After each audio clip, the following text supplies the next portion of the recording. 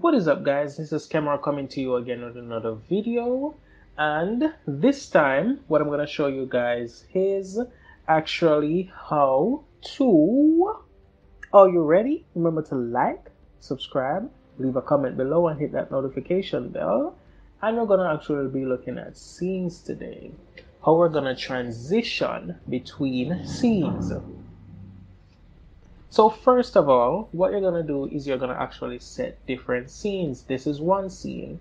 Let me set another scene. How you do set a scene is like this. First of all, you're going to actually put in a background. Let me actually put in this background.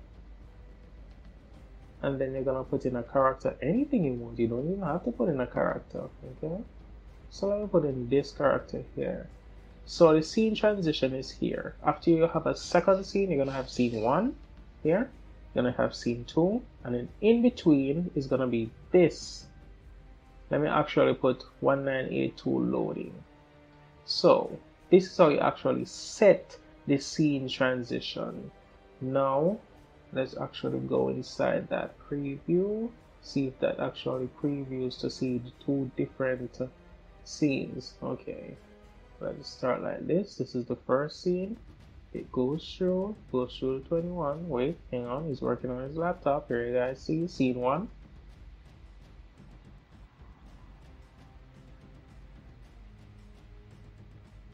And scene 2 would come in here.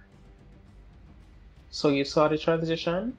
Yeah, 198 loading. It came all the way over here, so that's how the transition went. So let's do the slide down transition so you guys have a better idea. We're not going to actually do it to such a long time now. Let's actually do it to... This is going to be 8 seconds. Alright.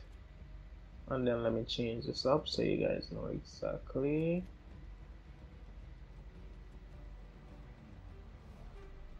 He's not going to be idle there. He's going to be doing yoga. Okay, so save.